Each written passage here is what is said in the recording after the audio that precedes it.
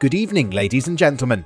We interrupt your regular programming to bring you a breaking news update from the town of Athera. We've been following a developing situation involving the Altis armed forces and their recent activities that have raised concerns among the local populace. In the heart of Altis, a crisis unfolds. The Altis armed forces are under intense scrutiny as their suspicious military activities plunge the island into turmoil. Armed forces with unknown uniforms and advanced weaponry have been seen in the streets, raising concerns of a possible alliance with foreign troops.